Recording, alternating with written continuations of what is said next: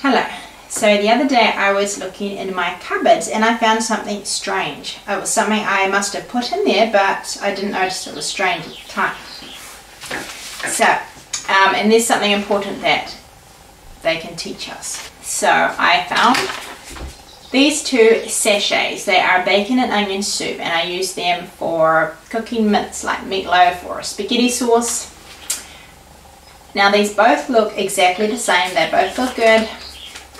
But I noticed that this one here is very thin and it actually has nothing in it. And at first I thought I must have used it and then somehow it got put back in the cupboard. But I noticed that it hasn't even been opened. So I brought an empty packet from the supermarket. Must be a mistake.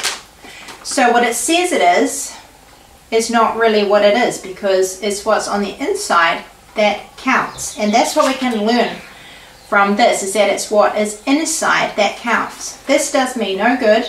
I can't use it, even though it looks so nice. It looks right, but I can't use it because there's nothing inside.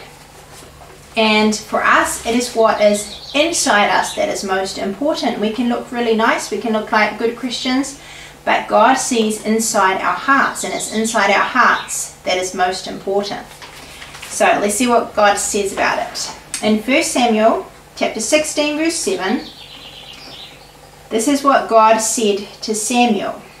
The Lord seeth not as man seeth, for man looketh on the outward appearance, but the Lord looketh on the heart.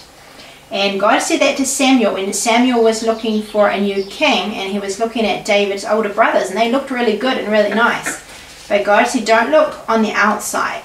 I look on the heart, and it's the heart that is what is most important. And our heart is what is inside of us, what we think, what we love, our secrets. Are they good? Are they right?